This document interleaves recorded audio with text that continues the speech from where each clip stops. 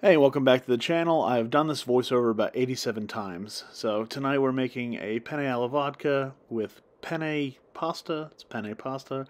In the Dutch oven, I've got a little, that's olive oil with garlic red pepper flake. Add my tomatoes, simmer that all together, and little product plug right there. Basil. This is garlic and fire with vodka. They all go together.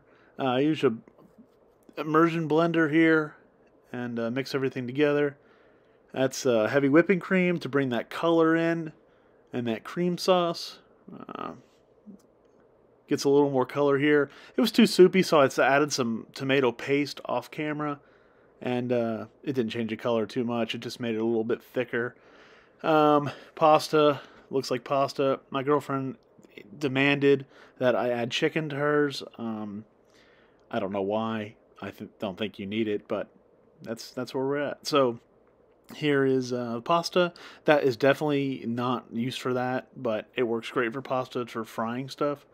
And that's it. That was a little basil and Parmesan cheese at the end.